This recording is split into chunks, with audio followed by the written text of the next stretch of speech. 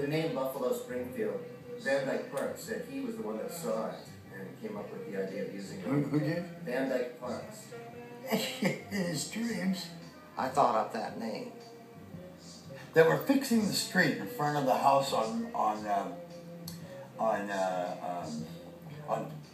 what is not Formosa? No, not Formosa. A Fountain. They were fixing Fountain Avenue, and they had all this dirt grading equipment out in front of Barry Friedman's house, which is where we were all crashing.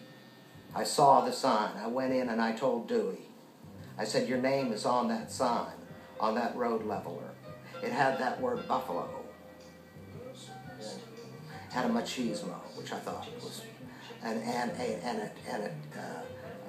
a tendency of the chaotic Old West. We were coming back and walking across the street, and Richie came, wow, that's really cool, and we all just, it was a collective kind of, wow, because we had been fighting the name game for about a month. Why was that the name for that band? Because they were arguing about the name. Well, why? Because it was totally American, but that did a couple of things. Actually, what it did, that's a very important aspect of it.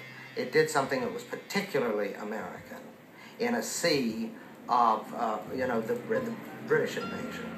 I mean, that's a story that I can hear, but it's on television. Well, no, I saw it. I made this up, I think that they're either liars, or they're embarrassed that they have no retention and are trying to fabricate something, a lie which is self-serving, or they're delusional. All these things could be the case. Yeah. God, Because I tell you something, I take such great delight in admitting when I don't know something. Now, it took me some time to learn how to say I don't know. But I don't think that it is a proclivity for self-proclaimed rock stars or, past point ingenues.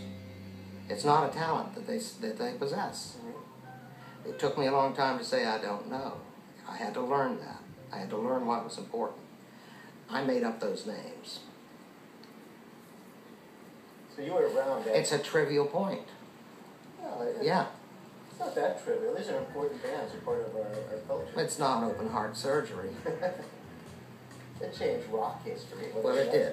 And I think that, I think for what it's worth, but I think they would have changed, all of those would have changed the Buffalo Springfield and Three Dog Night.